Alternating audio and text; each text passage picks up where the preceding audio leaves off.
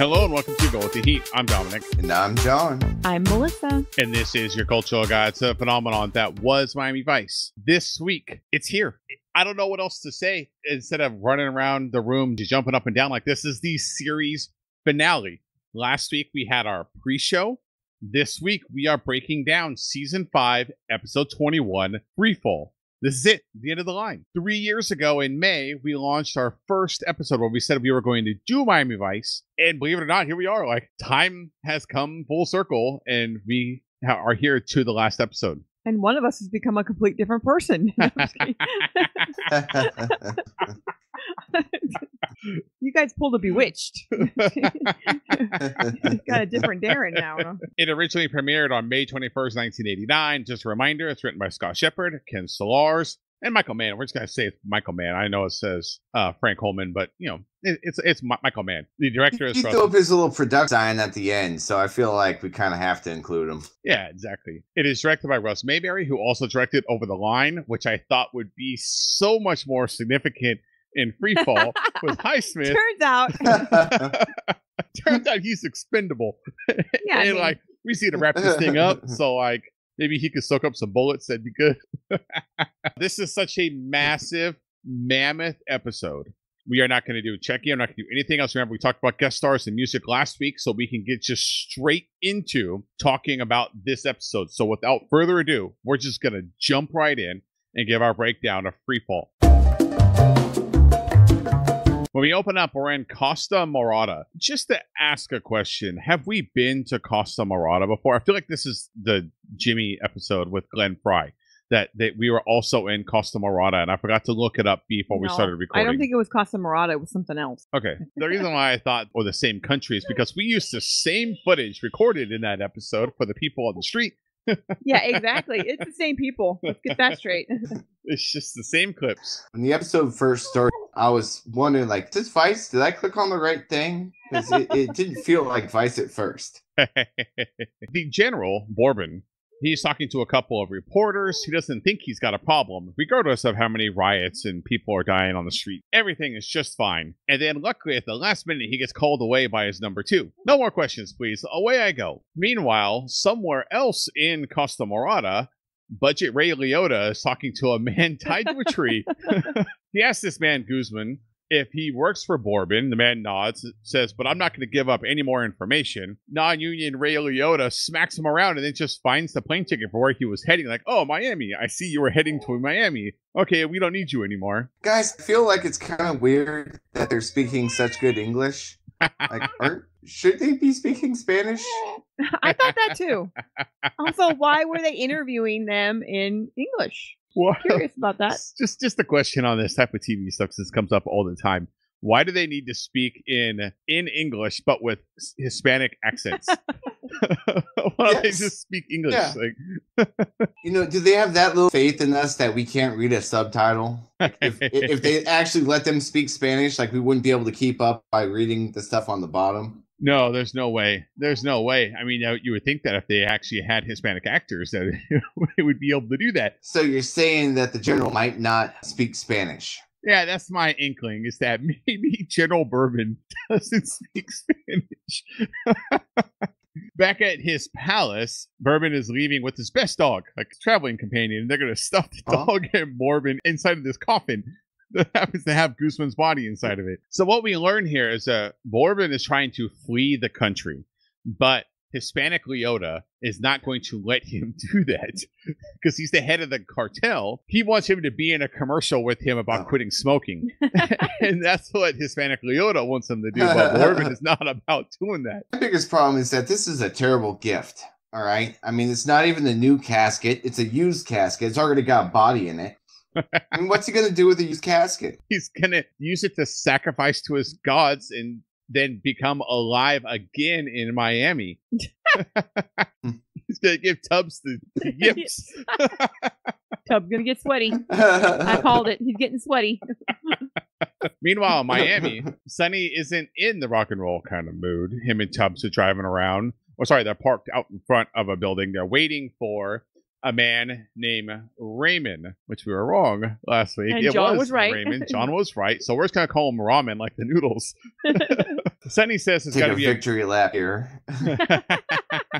Sunny says there's got to be a better way to service adult life. One of many hints that they say throughout the entire episode. Like, there's got to be something better that I'm doing. I'm so tired of doing this. He says specifically, Sunny says a bunch of them. Yes. Yeah, Sunny is burnt out. So he already sounds burnt out in this scene. But beyond this scene, like, we find him going to the bar. He's just not into it anymore. Finally, their turkey comes out and Rico says, let's do him. Duo give chase as Ramen tries to outrun in his GTO, which, you know, is a muscle car. That's a solid muscle car. Not exactly known for being nimble, but you know, like he does all right. He's a frisky little bugger. I think this is more just Sunny being bored because they were supposed to just follow him. Somehow they easily got made and it turned into a car chase. Well, I mean, when you drive a Lambo, like, how do you not easily get made everywhere? You know, hey, so 2 cops that drive that Lambo behind me. Crosstown chase montage. Raymond is never actually able to get away, but the duo get blocked in and arrested. Or to their surprise, like they didn't know what was going on. So we really got 2 stories going on, and none of them look good for the duo. Okay, but why do they get in the car with those people and they don't even ask any questions? They sit there and look at each other like, I guess we're going somewhere. I guess we're in trouble. It was like they were going to go to that secret society. What did they do with the Lambo? Yeah, who takes the Lambo? You can't just leave that in a bad neighborhood parked. Have no tires when you come back. And then we go to the opening credits. When we come back from the opening credits, we're at this warehouse/stage, and they get brought before a trial by musical theater with the DA officer Andrew Baker presiding and also on tenor. I'm pretty sure they do mud wrestling here on the weekends. They gotta have a hell of a roller derby team in Miami. Oh, I'm sure they do. The duo are still shocked, and then Chief Highsmith comes in, and he says he doesn't know what the hell's going on either. He's even more shocked. And then the like CIA or FBI guy comes up, and he begins his pitch with, "Mission doesn't exist. We don't exist. Nothing exists. This is the Illuminati." At this point, I'm thinking this is a Highsmith setup because he still has that vigilante group that's out there doing their own investigations to bring down people outside of the judicial system. So I'm thinking this is a Highsmith setup. The Vice team is going to see right through this as a Highsmith setup, and then this is how this episode's going to end. Let's see how that goes. I'm thinking you're wrong. I don't know though. I mean, that's a good guess. That would be a logical step to think based off the previous episodes. But in Miami Vice Land, nothing makes sense. So. Baker essentially says, like what John was saying, that they need Vice's help to go to Costa Morada to get Bourbon and bring him back to Miami so they can have him testify against a bunch of different cartel people in the United States. Okay, let's let that sink in. And at this point, I am thinking, oh, thank God, it's extraction, not protection detail. I mean, we all know how protection detail goes. So, like, extraction, I'm having a little trouble believing that the CIA doesn't have anyone with any undercover experience. Yeah, I mean, why would you need 2 Miami Vice cops to do this for you? And they don't do... What they do has nothing to do with, they're like, oh, you have connections in the drug war, in the drug cartel, and this. They don't use any of those. They just show up there. No, they just go snatch them. Yeah, exactly. That's why I'm thinking they've been to Costa Morada before, because they have connections. Maybe that's what it's called. And it could be. We gotta look that up before we keep going. But then why wouldn't they use, what's the pilot's name? Jimmy? Yeah, I know. That's what I'm saying. Yeah, why wouldn't they use to fly him in on the seaplane? So, John, that's exactly what I'm wondering. And I'm hoping that when the Vice team heads down to Costa Morada, that they do have a good Jimmy with them, because that's what they need when they travel overseas. They need a good Jimmy. Do they have a good Jimmy? Highsmith is just as surprised, but the DA gives them approval to go down there. They'll get weapons from their contact in Costa Morada. Sonny's not convinced, but the DA brings in Raymond, who says that he's also well connected in Costa Morada, and he recommended Tubbs and Crockett to go do this. And of course, Sonny has every reason to be suspicious. Yeah, and I love this because the CIA guy goes, and you'll be answering to criminal. Yeah. That's gonna go. That's how you start your pitch, right? You know that guy you hate and you were just chasing? He's going to be your boss. Yep, exactly. The duo walk out while Baker pleads with them. No deal. They're not ready to do it yet. Fast scene at the park where Stan's placing a bet on a payphone. And this looks awfully familiar. Suspicious. Like the exact clip from Too Much, Too Late when he leaves Gamblers Anonymous and places the bet. But that was never seen in the regular season, so that wouldn't have been a repeat. It would have been setting up his gambling addiction. Was still there. So no one would have known if they stole the scene from the other episode. Nope.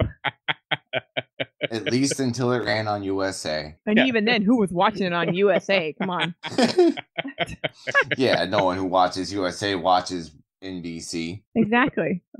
At Raoul's, Tubbs walks in and Sonny's already like 4 deep at the bar. He's done. Day drunk. Sonny, it's 9 a.m. What are you doing? And Tubbs pitches him, go and extract the guy. And his pitch is basically, America. This is their chance to feel like they've made a big difference. It's also a suicide mission. And if they can just die on this trip, they'd kind of be okay with that, too. I mean, that's the message they both give here. They're like, we might not survive this one. They're like, who wants to live to be old anyway? I didn't think we were going to make retirement. In Sonny's case, he's got a little bit more to lose. He's got a nice boat. God knows he's got money after marrying that pop star that died. He's got a Lamborghini. We assume he has a kid somewhere. I'm saying he might have more to live for than maybe Tubbs. We don't even know if he has a residence. Hey, he's got a potential lady in New York, maybe. Okay, he doesn't have a car or a house or a couch to sleep on. That marriage proposal didn't go so well. Question: who knew that caddy was also police property? I didn't know that. Did he move to Miami in that caddy? No, he flew in. So, Tubbs says, "You want to live forever?" And Sonny eventually concedes and says, "Well, if you're going, I'm going to have to protect your ass while you're in Costa Morada, so I guess I'm in too." He's going to get his butt shut off. He did not say ass, okay? He said, "Pal, I got to protect your butt." Tubbs is also extraordinarily happy with this decision. I know. Why is he so happy? We have a long scene of a seaplane landing, and it just keeps going. And going. Yes. And going. Now, let's get to the important part where Crockett and Tubbs get selected for additional screening. I'm sorry, so we're going to have to look in your bags. They have some problem with INS, but the tourism board comes to their rescue. They don't look like they stand out, though. Let's just get that straight. They don't look like they stick out like a sore thumb, right? Crockett with that hat on. It doesn't look like Crockett's searching for a missing jewel on the Nile or something. He's even got a little mini ponytail. Here's what I know Sonny's there to do. When the INS asks him we have to do additional screening, or TSA, he slams his fist down and says, Carmen Sandiego is going to escape again. I really wish he was carrying a whip around. At a different airfield, Hispanic Leota is talking to Bourbon's number 2. Bourbon has been set up by his own captain. That's what's going on here. The captain says to Bourbon that he still intends to leave, but the cartel, his name is Montoya, but I'm going to continue to call him Leota, says to leave him, and then the rebels will be able to take over, but they need the government support in this. They can't have the rebels take over. That's how the cartel will stay in power down there and be able to keep doing what they do. So instead, kill him. Just kill him. Like, that'll be better. And I think what he's saying is that then the captain will become the leader of the country. And then he'll be like, the military will still be in charge. Yeah, it's just a facade. They're not really going to be in charge. Personally, I think Cote should just beam back to Voyager and just forget this whole mess. Is that who that is? That is who that is. That's why he looks so familiar. I was like, oh my God, why does that guy look so familiar? Yes. What is he from? It was driving me insane. Funny story. He played the leader of a rebel in Star Trek. Wow. I knew more about Star Trek than I thought I did, apparently. After a quick drive through the Costa Morada countryside, Ramirez, the person from the tourism board that, helps the duo out at TSA. Not suspicious at all. No, not at all. Mm-hmm. He leaves the duo in the back of a car by some rebels, who's got some sweet moles, by the way. He tells them, stay here. They're mostly harmless. I'm going to go talk to our contact, and then just fucks off down the street. Yes. It was so great. Just drives right up, hops out. Like, let's go in here for a minute. Then just books down the street. He doesn't even like go out the back door. He just goes right out the front. Like, sorry guys, screw you. Yeah. By the way, those people really don't like lime green cars. I don't know why they're so angry at them. Also, I love the footage that's not fake at all out the windows. That's not fake footage. That's real. Real. It's real. It's almost as real as when they carried that car window down the street to record. The duo are able to jump out of their avocado green car just in time before it explodes and the rebels get there. And then a very tender lady comes pulling up. Suspiciously tender, especially to Tubbs. And rescues them. Felicia says she's their real contact and maybe you should check out at the DEA who actually set you up and they're able to escape. Yeah, but that's kind of what the last one said and that car exploded. True story. Back at Bourbon's palace, he gets an update from his finance officer.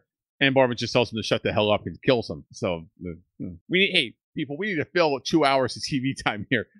Stretch it. Yes.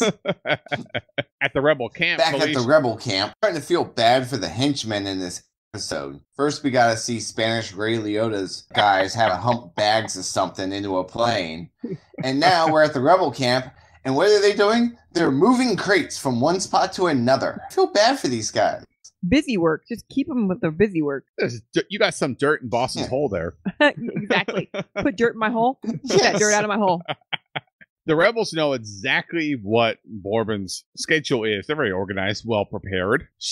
Felicia, takes Tubbs on a tour of their escape route. Yeah, that's what you call it, a tour, right? She calls herself a nun. Leisurely drive. What a way to start a vacation. Meanwhile, Sonny goes to like this hotel bar thing. And he goes I think he was looking for a bar. I think he just bumped into Bianca on accident. He talks to Jimenez and Bianca.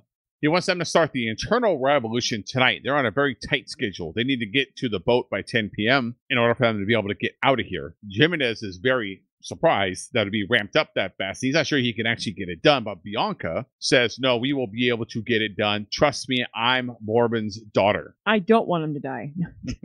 Love Jimenez's reaction, like, I was thinking like next month sometime. Like, that's awful quick. Yeah, that's real fast. I don't think I can get it done then. This is outside of our normal scope. We're going to have to send you an invoice. Back at the rebel camp, Tubbs is still talking to Felicia. Says that in the Bronx they have similar problems. His magic. He's trying to get sweaty. He's trying it, but it's not going to work. She's a nun. You don't get sweaty with him. It's funny because his reaction, because like, you're a nun. Damn, also, he feels dirty for all that hitting on her he was just doing. He thought he was going to get something, but no. He says they have similar problems to what they're having in Costa Morada in the Bronx. I'm sure it's the same, Tubbs. I'm sure it's on the level. But also you don't live in the Bronx right now. You live in Miami. So what kind of problems do you have on your street? You live in Miami. She says it sounds like you love that place. Wink. Wink. Tubbs says yes, he does. It sounds kind of like he wants to go back to New York. Wink. Sonny comes back, says everything's ready to go. So now we go to the battlefield, and it's match level fighting scenes. And it's, some people are dying and stuff, but you don't see like anything too gruesome or battlefieldy.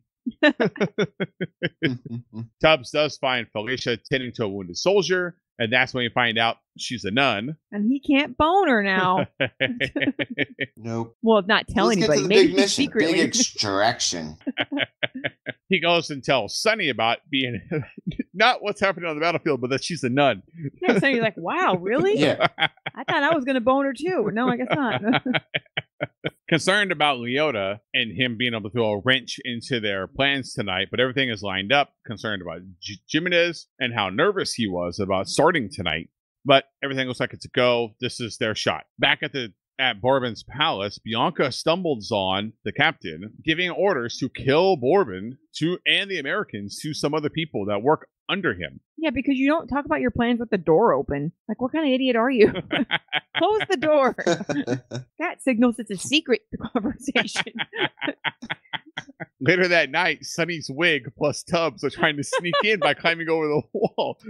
All you can see is when he runs to that hair. It's like, how's it staying on? Is it really real? Why did you wear the ponytail while you were doing the mission? That seems like that's more I have long hair. I know what it's like to run with your hair in your face. You put it in a ponytail. Well, when they get there, he posts up. And he's like bending down looking at the blueprints. And I'm sorry, these are corny blueprints. I mean, they might as well have just drawn it on a napkin. Like, climb over the wall by the big rock. It's like drawn in crayon. There's your rock. Of course, they don't listen. Inside, the captain gets a visit from Bianca, who tries to seduce him, but clumsily knocks his gun onto the floor. And instead of lying and saying, I wasn't trying to do that, I think my ass hit it. Yeah. She says, you're evil and I was trying to kill you. And then he says, okay, well, I'll forgive you for this. Just stay here. Yeah, I won't kill you. Just stay here. I will say that scene took a drastic turn. It started out like the beginning of a porn and just turned into some really kind of awkward, like, oh, I'm sorry, I tried to kill you. You can just tell that the captain is making decisions while he has a boner. That's why he's not willing to kill her. We'll revisit this in a half hour. I was going to say, but what kind of woman can't distract him? Like, oops, I dropped the gun. Well, that's when you go for the blowjob. Sorry. Outside, the duo are sneaking around with nothing but white people going into the palace. I don't know what he's What selling. kind of palace is Like an it? Avon party or something Yeah. at the general's They're palace. all watching like big band movies on the big screen. Full of white people. All the white Everyone people in this speaks country. perfect English. They're watching. Also, why did they not send the CIA expert for this? Don't they have someone they know, like Well, Castillo, that could sneak in, be a ninja, get him? Who's also Hispanic. Yeah. Yeah. Well, he wouldn't blend in at the Thank party, you. though. That is exactly what I was thinking. He wouldn't blend in, though. He'd be I was too thinking brown. that the whole time. Can you imagine? He'd just be like splayed out in the ceiling, waiting for them to come in and get it, doing the splits across walls. And that brings up a good question, though, guys. Tubbs and Crockett were picked up off the street. Does Castillo even know where his two crime fighters are at this point? No. He figures it out by the end, right when they quit. The captain comes to Bourbon, who's really enjoying that Glenn Miller orchestra performance. Yeah. Pulls him outside and says, "You have to talk. I have to talk to you right now." But that's when the duo come running over and they save him, saying, "Hey, your captain's about to kill you." And Bourbon's like, "No way. My best friend. We've known each other for years." The captain tries to pull his gun out as Bianca shows up, and the duo shoot and kill the captain, but they have silencers on their guns, so they would be able to escape silently into the night. But the captain isn't actually dead. He sits up, fires a couple shots, starts the Donnybrook of soldiers just pouring out of all the buildings, and everyone's left to shoot their way out. Felicia comes pulling up. Yeah. Everyone jumps into the back, but Felicia takes one, and she goes down. More than one. She took quite a few. I feel bad, guy they shoot at the gate, because I feel like he's just there to open the gate. Like, he's not really kind of... Like, he made no effort to try and shoot them at any point. He was just confused with what was going on. Like, I felt bad for him. I really felt bad that Tubbs' girlfriend, the nun, got shot. But, man, how cold is that that they just leave her? Crockett's like, she's dead, man. Let's go. How do you know how do they always know when these people are dead? They never check their pulse. Sorry, I didn't know you were also a doctor, Sonny. From sight, you can go like, she's not breathing. She's dead. Let's go. Yeah, it's just cold-blooded. They just left her there. They left a nun to die. Yeah, they're going to burn. Going to hell. They make it to the boat, and the next day we see them hanging out. And I hope this goes well for Sonny, because things didn't go so well last time he was on a boat like this. Just, I'm just saying. I mean, hey, last time he was on a boat, he was with Joey, so it went great, right? He was hanging out with Joey Harden. That wasn't at all a mistake. Bourbon is stable but bleeding. They're heading for the seaplane, but Sonny says where our luck has been going and how badly we've been set up by the DEA. We might as well just take this boat all the way to Florida. We have enough gas to get there in just a couple of days. Bianca comes down and thanks him for saving her dad. He's not happy. He says, you feel too much. You're too close to people. See, I feel like at this point, having someone like Jimmy flying you in on the seaplane would have been beneficial, because then you could trust Jimmy. You could just go to the seaplane like you were supposed to. Meanwhile, in Miami, Baker is talking to Highsmith, and Baker is happy that Bourbon is out, that the duo have him, but Highsmith isn't happy, knowing that Bourbon is going to be hidden on the streets of Miami and is going to turn the area into a war zone while Central American gangs are out looking for Bourbon, which he's got a solid point. It teams. That's a bunch of fakes. But he doesn't really care, though. He has political aspirations. He doesn't care about the city at all. He's also getting money from Montoya. Yeah, he doesn't literally. He doesn't care. He's just a big fronter. He doesn't care about any of it. Baker says, deal with it, and if you want to be a real Republican, you just shut your mouth. No comment on that one. Highsmith leaves. He's unhappy, but not protesting. He's sulking. And then we have a flyover Miami montage. Miami's a solid city. It's nice.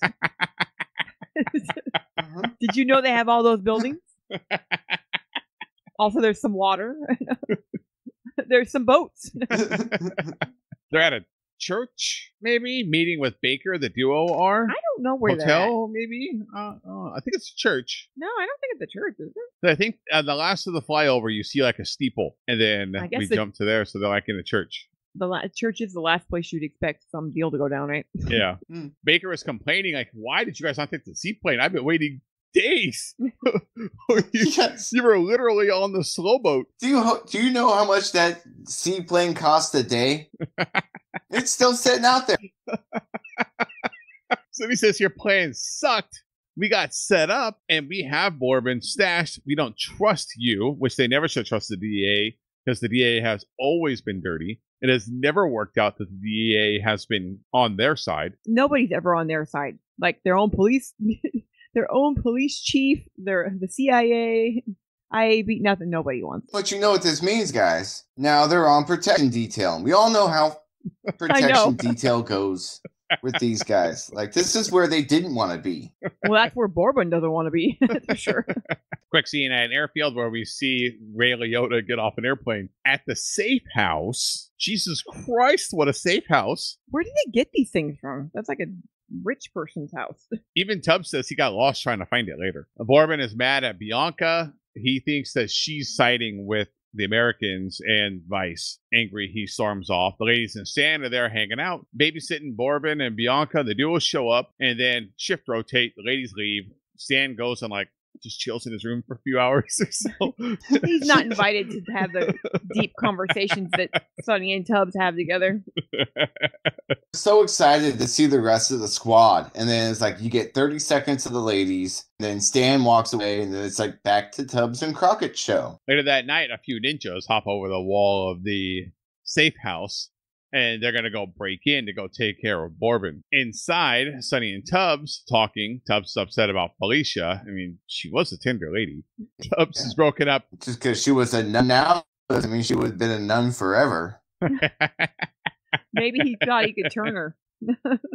Tubbs' primary concern is that Felicia is another example of that any of them can go at any time. You never know what's going to happen in this line of work. Sonny says you can't think about that while you're on the job. Like, the last thing I need is you being distracted about dying, because we're literally on a suicide mission. We're literally going to die. He calls it survivor guilt and says he saw it a lot in Vietnam too, which true. That would be true. All right, yep. Got me there, Sonny. Oh, yeah, that's right. He was in Vietnam. Sonny sees some people sneaking around outside. The team jumps into action just in time. Shootout. Even Stan comes running in and gets one. They're able to take them all down. The team runs upstairs. Hell yeah. Vice team hit squad 0. Wait, where's the general? He is long gone. Because he knew about their protection. He was already gone before the hit squad even came. He's like, I'm getting the hell out of here. I don't trust these people. Later, Stan tells Crockett he's going to go off and go find the coroner. That way they can come collect all these bodies. Yeah, it's all these bodies just piled all over the floor in here. It's a mess. Someone come in here and clean this place up. And say the only person outside of the house that knew that they were there was Castillo. And we all know he's clean. Well, of course he's That means there's got to be someone inside the house that was able to tell Liotta where they were hiding out. Bianca says she did hear her dad make a call, didn't know what it was about, and didn't know who it was. Sonny gets really mad and shows her some of the bodies and says, Bourbon made a deal. I am here to make sure that he sticks to it. And Bianca eventually says, well, while I was in school in Switzerland, my dad used to send me checks from this bank in Miami. Maybe that has something to do with it. I was waiting for the bank. It was the Bank of America. Meanwhile, at Stan's place, Stan comes home and finds Liotta and his muscle at his house. Surprised it's not Holly he is. At first I thought Stan was jamming the Genesis, and then I realized it was just the background music. Montoya, Leota, says he bought Stan's gambling debt and wants to know where Bourbon is. Stan says he won't talk, but then after a little bit of slapping around says, you have to let me go because if I don't report back to work, they're going to know something's up. Uncle. The next day at Banco Libre, which, if you're trying to figure out where... Which bank did go to? Which bank did go to? Might we start with the ones that have Spanish names. Latin, yeah. I think that bank might have a Latin connection. I'm not quite sure. Maybe. The duo are racing over there because they got a call saying that the courier for Bourbon is there. They're trying to stall her so that when they get there, they can follow her to see where she's going. That way they can meet up with Bourbon. She comes out. And essentially, all we learn about this character is that she's a gold digger, and that gold digger's got to dig. Also, she does not dress like any courier I've ever seen. What is she carrying? By the way, Genesis still blazing in the background. She leaves, the duo follow, and so does another car. Nice police work, guys. Yeah, where are you on that one? And they head over to this apartment. Bourbon, who looks like that's like his natural habitat. He's like in just this sleeveless shirt, sitting on the couch. He's in like a white beater, and like white pants, just sitting there. He looks like he fits in naturally in that part of Miami. Exactly. She says she's happy with all the money. Look at all the money. I can't believe how much there is here. We can go anywhere. And Bourbon says, yeah, I'll send for you. Yeah, he's like, I'm going here. I'll send for you once I get there. Don't worry about a thing. The duo will come busting in. Bourbon says, I'm not leaving. I saw what your protection was like. I'm not staying anywhere with you. Touché. He does have a point. They can't argue that one. Strange enough, they show up and immediately a hit team shows up as well. Yeah. Shootout. Aired. The Vice team wins again, and they also learned thanks to Crockett's karate roll. Yeah, that was some karate roll he did. They also found out that the only person that Bourbon called was his accountant, Max Flynn. Lock that one away. You might want that one for later. Back at the precinct, Dad's working late. He has called Stan in for a meeting. He's got something special to talk to him about. He closes the door. Goes over and even though they're the only ones there, even the janitor can't hear this conversation. He looks so disappointed. He is. It hurt him more than it hurt Stan, okay? No, I'm just kidding. Castiel reluctantly says that the duo got Bourbon, but there was a shootout. Somehow they knew where they were going. And Stan is a compulsive gambler. Did Montoya get to you? Yeah, just tell me. Just tell me now, and we'll deal with it. I know I should have. What got me was he was like, I've known about this for a while. I should have addressed it already. But no crap, you should have addressed. Where have you been, Castillo? Yeah. Where have you been the last 5 episodes? Testifying somewhere in DC, I think. Just saying, if you were really worried about him, why didn't you help him? Nobody helped him. They just left him hanging out to dry. Maybe in a later episode, we'll see what he was doing in Oh, wait. Stan angrily denies it, says he's clean now, and he would never give up his partners. So he's only partly lying then. Oh, yeah, it's like 2 out of 3 of them are lies. Okay, Stan, you're not trustworthy. And Castillo agrees, says, I can't take the risk. You are suspended until the end of this case. And he's mad about it. Oh, fuck, that's so great.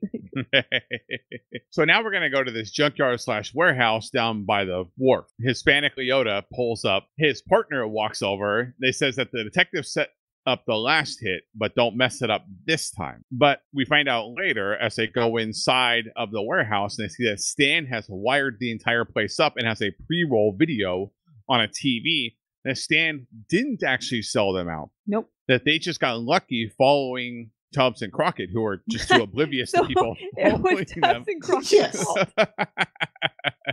Guys, I think Stan's losing mind.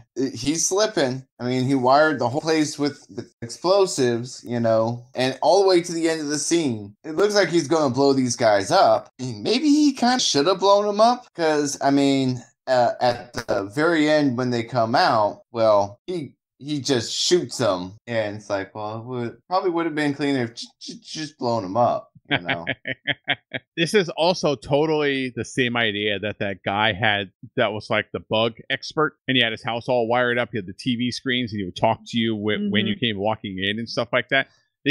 And Stan Oh was yeah, that's right. deeply embedded in that episode too. They needed him to like sniff out other bugs and things like that. So he learned from the best. Also, like Stan just, like you're saying, John, he just murders them all while he's suspended. He's not actually a police officer right now. He doesn't murder them. He just does what Miami Vice did. They just kill people. Those people should have just left. They should not have fought back. The next day, Tubbs and Crockett are driving, talking. I'm tired of dodging bullets. It's getting really old. They're going to go see Izzy, who's now selling crystals and wants his customer to come to a clothing optional retreat that he's putting on. Those are some crystals. It's important to have oneness with the fish. Because he's not just selling crystals, by the way. He's selling crystals and fishing lures. Like you do. Because they go together so well. Yeah, exactly. Spiritual fishing lures. Guys, this interaction kind of put an exclamation point on how burned out the Vice Squad is. Even Izzy's burned out with dealing with them. Yes, because they start to muscle Izzy, and Sonny is pushing around, threatening him, and Izzy says, "Don't be a badge flasher with a power complex." He's so tired of dealing with them. And Sonny says, "Fine, I can't do it anymore. Just take the money." What is Montoya doing? Izzy, shocked that that's how this conversation goes, says Johnny Miranda is recruiting an army for Leota. And then Sonny says, well, good. And he takes his money back, and then they just leave. I hate seeing I hate thinking that that's the way their relationship ends with Izzy. Basically, Crockett just being a dick to him. Izzy was so surprised when he just gave him that money. Like, are you actually going to let me keep this money? I know. He's so tired of dealing with them. But he also, you can tell, like, he didn't feel like he needed to be pushed around because they're like friends. If they just would have asked and talked to him like a normal person, he would have been willing to help them. Mm-hmm. This is also the last time we see Izzy. Which is why I said it was kind of sad to see that that's the way their relationship ended. Everything we've been through with Izzy, the hope was that, maybe Izzy hit the lottery or something, or, that would be a positive interaction. But really, it just kind of felt kind of sad. Yeah. Yeah, I know. I'm really confused, and I'm emotionally confused on how to handle this scene, knowing that it's the last time we see Izzy and what he really means to the Vice team. So now Tubbs is off to go see Miranda. He comes into his office, says, I know you're helping Montoya, and starts really threatening him, but that's when Montoya comes in and they capture Tubbs. At the precinct that night, Sonny is working late. Trudy comes in with some papers and says, I'm here if you need me. He's like, okay, see you later. Boy, Trudy's looking good. I'm telling you. I could have gone for some more Trudy in this episode. And that's the last time you see Trudy. Yeah. Poor Gina didn't even get I'm two, talk about two seasons. Phone rings. It's Tubbs. Says, don't listen to him. And then Leota grabs the phone and says, if he doesn't get bourbon in 12 hours, Tubbs is dead. Chump. So then we go over to Highsmith's house. Chief comes in and Sonny's waiting for him. Sonny says he got a phone call from Tubbs that he's in danger. He needs to turn over bourbon. Highsmith says, sorry, that's awful. I don't know what you want me to do about it. Sonny says, you know where Tubbs is, and I can prove it because you have the same accountant as Montoya does. And when I went and talked to Max Flynn, that accountant, I was able to get a lot of information about how Montoya is giving you money and the types of things that you own from that money. To really set this scene up, when the commish comes in, whole room's dark, Sonny's just kind of sitting there. It has a very Meat Fondler episode feel to it. And Crockett has a very Meat Fondler Crockett intensity in this scene. Not saying that there's any relation to Meat Fondler Crockett and Intense Crockett. Sonny is somewhere between Meat Fondler and Burnett because he goes off on Highsmith and says, I am crazy. Watch me blow your brains out all over the wall here. I'll make a blood painting on your wall. Which I think would have enhanced that place because it was pretty plain. And then I'm going to fondle meat. And then I'm going to get into your flour and spread it all over your kitchen. It's going to be a terrible mess. You'll never clean it up. So now we're going to go to this exchange at this trailer. Montoya is there with his team along with Tubbs. They're just chilling. Highsmith comes waltzing and says he wants to talk to Montoya. Stan and Sonny are watching way far away with sniper rifles. By the way, there's other police officers even further away. They haven't got there yet. That's what they're saying. That right when they get there, Stan says, like, what is Highsmith doing? He's not waiting for backup to get here. He decided to do that on his own. But How come no one addresses that Stan is there with it? Okay, what? How come Dad wasn't there? So were the duo just? I mean, like Crockett was just doing this whole thing by himself. Like he got the SWAT team together, but he didn't have Dad, and Dad didn't relay the message that Stan was possibly crooked. Or is he just like forgiven because they figured out like, no, it wasn't him that did it. So and that's like we're just supposed to know that. Well, Stan murdered the guys that made him do it, so everything's all forgiven, so he can come back and murder more people. I guess. So, or I'm let's saying get like, back to does Crockett not know that? let's get to Highsmith, being like, "Hey Montoya, it's Bob. Come outside and let's chat." Highsmith says he wants to see Tubbs. Montoya says no way, but they eventually concede that he's going to see Tubbs first, and then he'll be able to turn over Bourbon. Sonny fires off a fantastic shot from a distance to kill the man that's holding Tubbs. Tubbs jumps off. Shootout starts. That's when the military, whoever they are, show up and just absolutely destroy that trailer. Yes. It literally was not left standing. The walls were gone from all the bullets. They clearly didn't pick a very good to make a stand. They Bonnie and Clyde'd the crap out of that little job trailer. By the time they were done, the whole thing just collapses. It is Swiss cheese is an understatement to what they do to that thing. Obliterated. It is like colander. Yeah, exactly. I am surprised it didn't explode. Actually, that would have been more. That makes more sense than the plane exploding later on. Driving, the duo have Bourbon. They're going to go to this exchange location. They get stopped by cops again because now we're thinking like, okay, it's almost the end of the episode. This is when they're going to turn over Bourbon, and then everything's going to be good to go. But they get stopped, and the cops say that Baker wants to drop to a new location. Sonny doesn't buy it, pulls out his gun, and says, "No way, pal." But then Ramen comes up out of nowhere and says, we're taking Bourbon. Pull everyone out of the car. He shoots and kills Bourbon, put the body in the trunk, and then him and the cops all drive away, leaving the duo there alone. And again, another one of their high-valued bad guys gets away. They are so protecting people. This is ridiculous. What kind of cops are those? Like, they don't look anything like the Miami-Dade Police Department. So what are they? They're wearing like weird uniforms. They got witness jacked at the Mayberry Police Department. Yeah, that's what I'm saying. They are terrible at this protection thing. I seriously, and I mean, at one point, a little earlier in the episode, when they were talking to the CIA guy, they practically put their badges on it.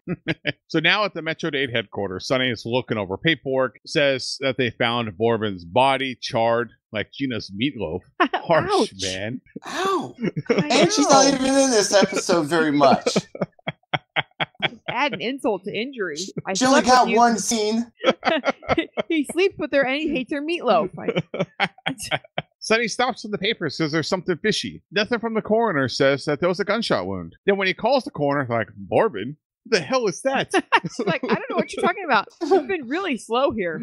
I've had no dead bodies. We got a hoodwink. Fake report and all. Who jumped off the fake report? So now the duo are going to go over to the fiance's apartment and just blast in that door. She's there still in her lingerie, getting drunk, mad because Bourbon actually stood her up too. And she says, "Oh, well, you guys got hit worse because he hired Baker and Ramen. And so you guys got suckered. You look like idiots, basically. You guys are coming and going. And I'm the one sitting in my underwear, but you look like morons."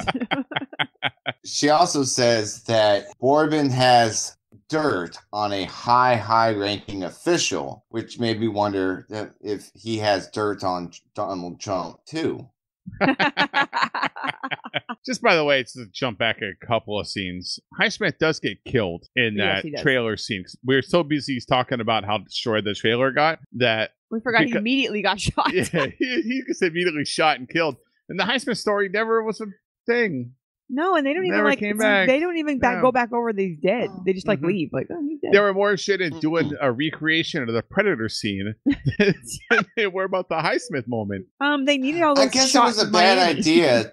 I guess it was a bad idea to walk right up to the door of the bad guys and just ask them to come out. That was going to end in a gun battle. So after getting the fiance to talk, the duo are back at the precinct. They get ready to call out some feds, list out all this information that they know now, and then go take care of Bourbon because they know where he's going to be leaving. There's some back and forth between Sonny and Rico about, hey, this was our promise. We were going to bring down the cartel. Even if it's a suicide mission, this is what we're supposed to do. And Tubbs is visibly scared. He does not want to go do this. Well, and I understand, because one of the things they're talking about is that they're probably going to lose their jobs because they're going against federal agencies' orders to do this. And at one point, Crockett even says, who cares about a pension? Which I get for Crockett, who was married to a pop star who died and left him all of her money.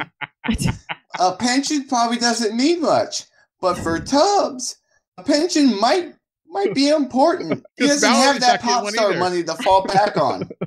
Okay, you keep saying that. He clearly has no money, and at the end he doesn't have a boat. He's not going to have the Lambo, and he's going to go live somewhere in the South. So he ain't got we no don't money. know where he's flying. You telling me a rich pop star like Caitlyn didn't have a prenup? Okay, he ain't getting any money.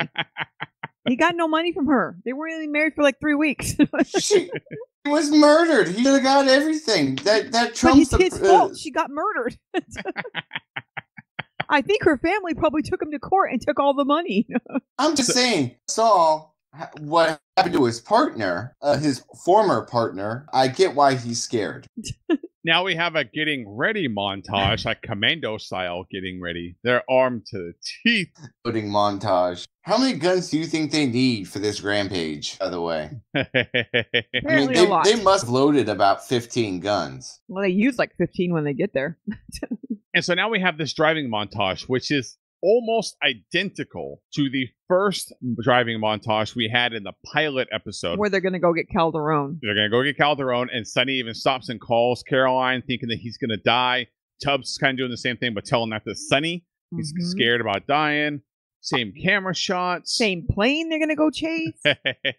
How do they know what airport, especially since Miami has like 45 airports, how do they know what airport he's going to be at? The girlfriend told them when she was drunk, laying in her underwear.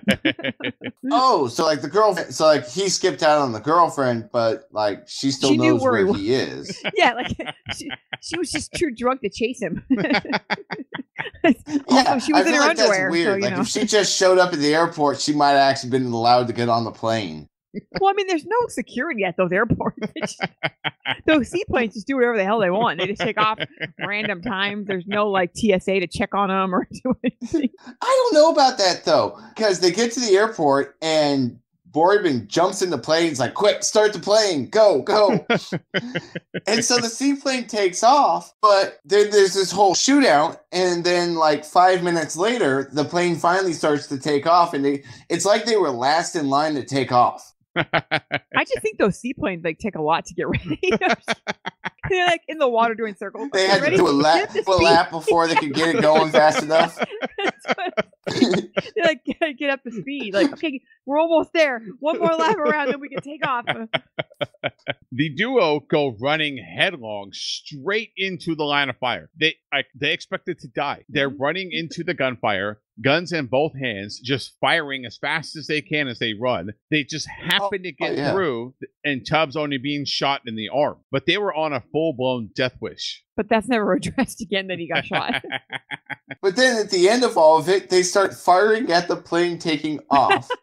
And with what appears to be a handgun and maybe like an Uzi or something, they blow up the plane. I think that's possible. And then they're like shocked that they did. They're like looking at the guns like, what kind of bullets are these? That's my favorite part. They just post up at the end of the runway and like start shooting it. Like that would not take down a plane in real life, but apparently in Miami Vice. I mean, birds can take planes down. Well, that is true, yeah. So they've successfully stopped one. One of them didn't get away, unlike the countless others that have been able to just fly away and then they got never him. get. He did. Actually got one, and you're right, John. They are shocked, just standing there like, "Oh my god, I can't believe we actually did that." They're shocked they got him. I feel like I gotta burst everyone's bubble because they did the whole extraction thing because they were going to get information crucial to taking down the cartel. Yeah, so they're not going to get any of the blowing up the now. airplane with bourbon on it just kills him. They still don't get the information to take down the cartel. No one wins in this scenario. The CIA doesn't win. They don't win. Nobody wins. Bourbon they doesn't win. win. They finished it in Miami Vice style. They murdered everybody on that plane. He won't talk, but that's okay because no one will ever talk again. He lost a boat, Lambo, and they lost a caddy. Like, no one won here. In a week, they're going to regret this. The next morning, Baker comes pulling up with all of his DEA homies, and they're armed to the teeth as well. And Baker says, "What the hell did you do?" Pretty much. Sonny and Tubbs defend their actions, saying that you can't just let these people get away with whatever they want. Baker says, "You don't even know what you're dealing with. This is the new reality. We make deals. We protect America, and that involves also helping people who aren't our friends. But if we can get information out of them or stop them from doing something or whatever it is, like we just make deals. That's what we do." But Sonny and somehow Tubbs, this is all about real estate.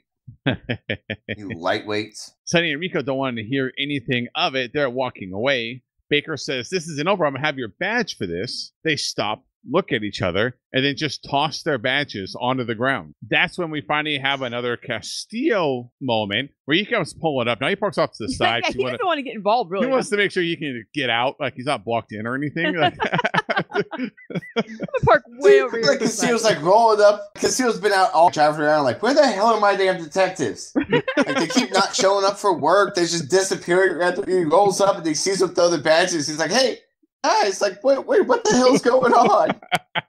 Yeah, because he was like, no, don't do it. All I have is the ladies, and they just file papers. They're not real cops. I don't even have Stan. I don't have anyone to bug.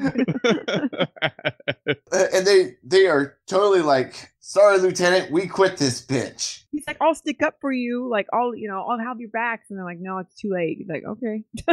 They get the major death stare. Like, that's the last thing we get at Castillo is the ultimate evil eye that he gives to Crockett as they get in the car. All the shit I've had to put up with for you two, and you're just gonna walk out on me? When we fade back in, we're at the St. Vitus dance. Sonny is moving out. This is not even his boat. He's got nothing.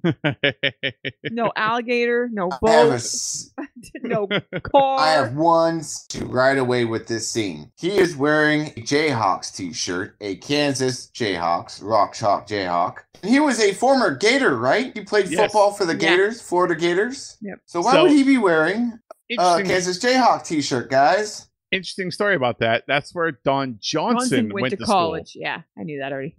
Oh! He had to sneak that so in has there. he got like amnesia? Tubbs comes pulling up in a cab. He got his car. Fair part because of the cab all smiling like, I don't even have a car. I never had a place to live. I got nothing. Sonny, surprised to see him, figured he'd be halfway back to New York. We're happy to see him.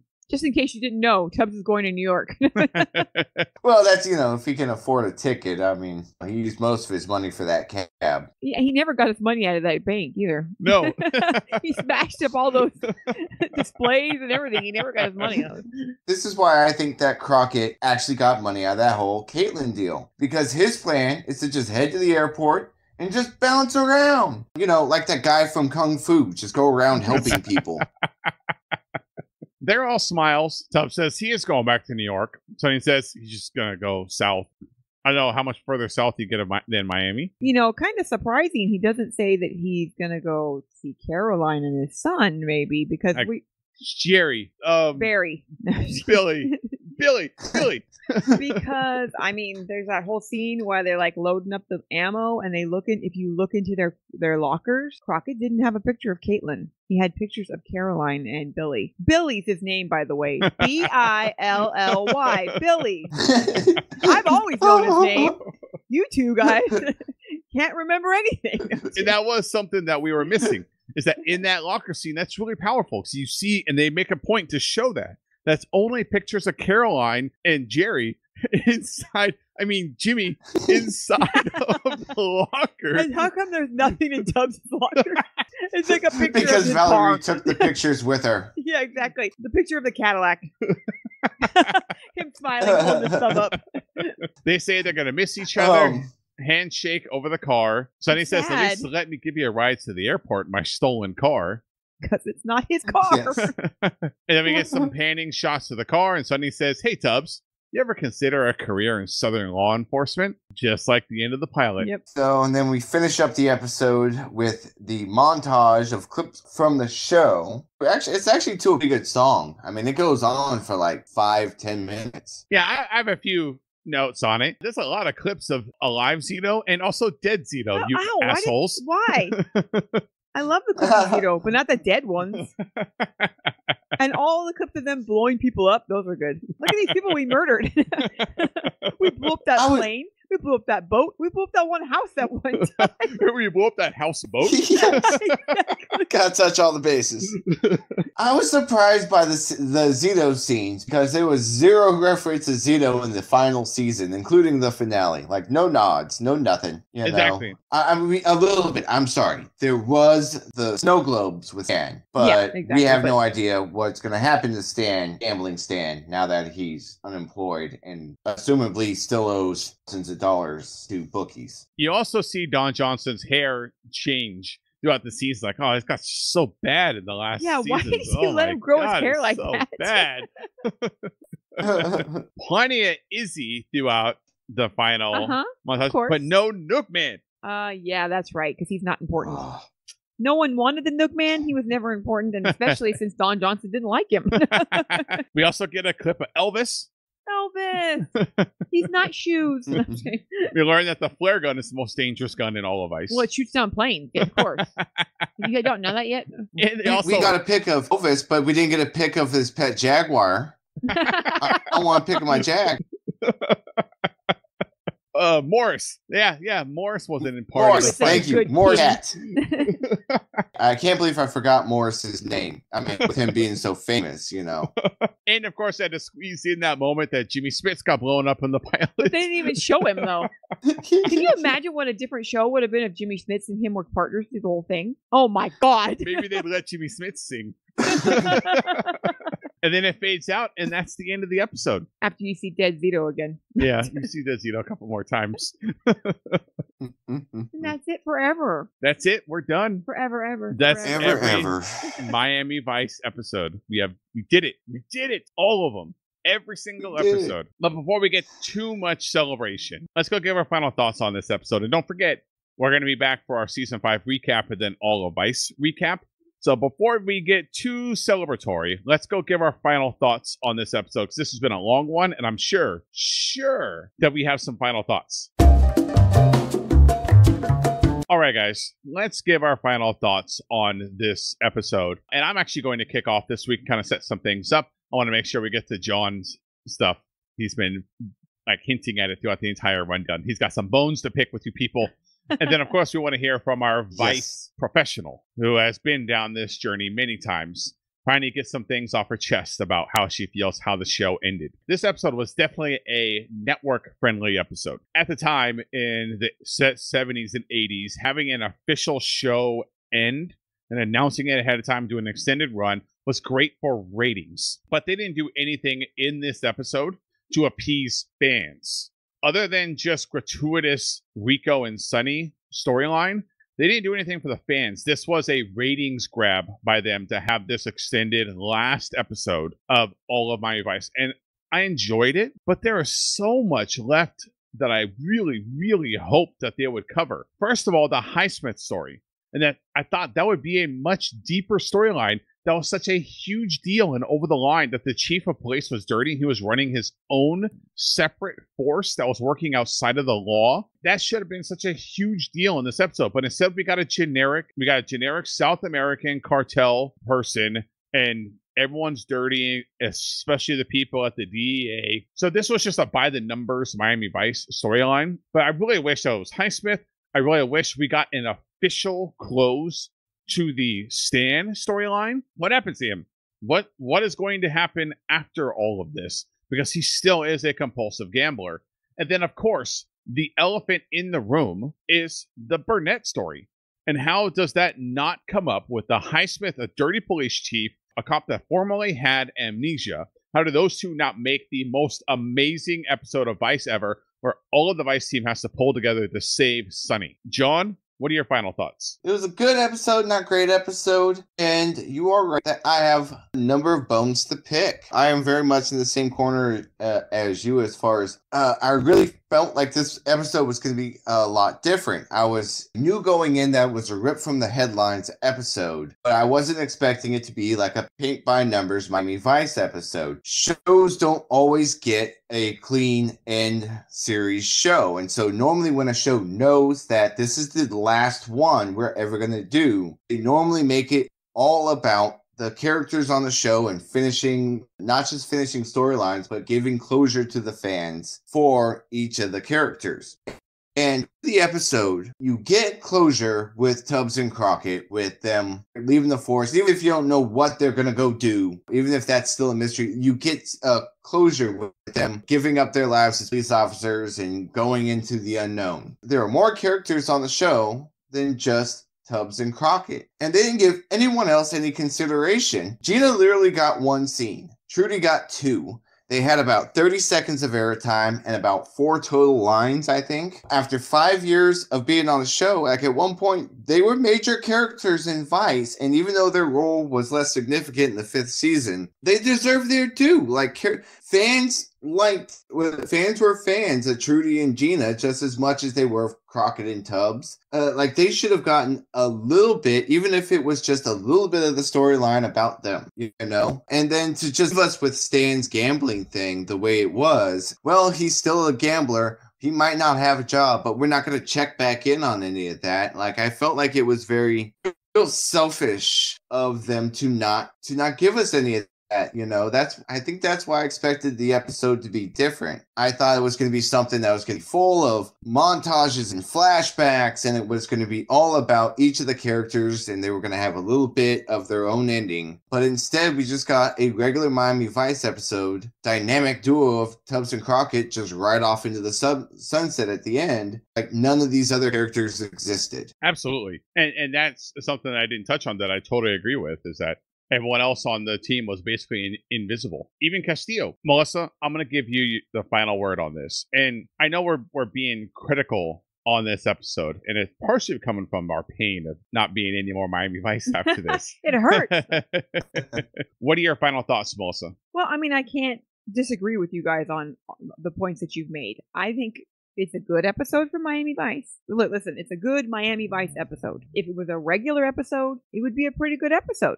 You know, if it wasn't for the series finale, this would be a good episode. We'd be saying like, oh yeah, we got closure. They got the guy. You know, everybody was in it, and there's all these things. It was twists and turns and things you didn't expect, and we would be saying it was a good episode.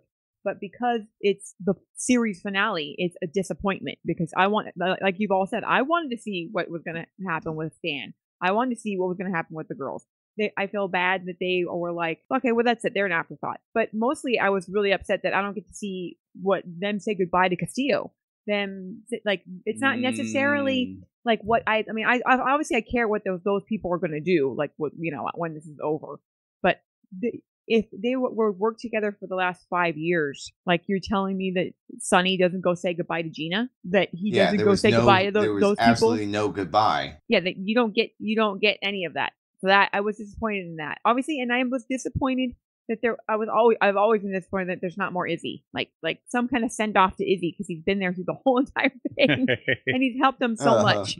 He's done so much for them, even though, like, yeah, it's always been like a threat. He was going to go back to prison, and, you know, you guys, I've echoed the same things. If it was just a regular episode, I'd be like, yeah, this is a good episode. This is good. But because it was a series finale, I've always been disappointed. But I will say this: I love the Tubbs and Crockett stuff. Like, you get to see they're going to be gone. They're going to part their ways. But that they did like a call. They do like the call back to them first meeting, and they're basically tell each other they love each other, basically, and, you know, they're going to miss each other. And you think, you know, maybe there's a chance that they're going to go be a cop somewhere else. Maybe, you know.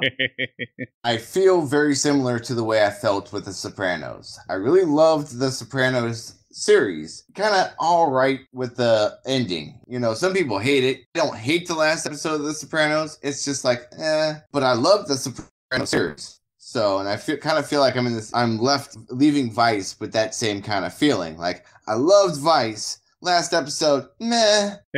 Just one piece of context before we close out this episode. I wonder if we would be interpreting this episode differently if we didn't watch Too Much Too Late last week. That was such an amazing episode, and if we had watched this episode, Freefall, immediately after Victims of Circumstance, which is how it aired on NBC, if we would have a different opinion about the quality that this episode was, not getting 4 more episodes, one of them, whatever, is Joey, but the 3 others were really good episodes. I will say that because I watched it original. I watched the original airing of it, and I was young, I was little, but like I still remember being like, "Oh, that's a really good ending," like thinking it was a good ending. That there was nothing I didn't care. Like I didn't care at that time about that they didn't close out the girls, or because you were so wrapped up in the fact that it was just Tubbs and Crockett. That you were like, oh, like being emotional that was going to be the end of it, and they're not going to be cops anymore, and they're going to ride off into the sunset, and there you go. And then was perfectly satisfied with that. And that's going to do it for us this week on Go With The Heat. We would love to hear from you. Email us, gowiththeheat@gmail.com, and let us know what you think about this episode and our thoughts on it and which side you're on. Would it change based on how we watched it, the order in which we watched it? We being unfair to this episode because we were pretty hard on it about not closing out specific storylines that we were looking for. And they did kind of close them out. What do you guys think of where the characters went after everything? Do you think the pirates eventually caught up to Crockett? Tubbs eventually browbeat Valerie into marrying him? We would love to hear from you too about what you think, how the show ended, what your thoughts are on the ending of the show. We would love to hear from you. Email us, gowiththeheat@gmail.com. Get us on Twitter @GoWithTheHeat, Instagram @GoWithTheHeat, Facebook.com/GoWithTheHeat.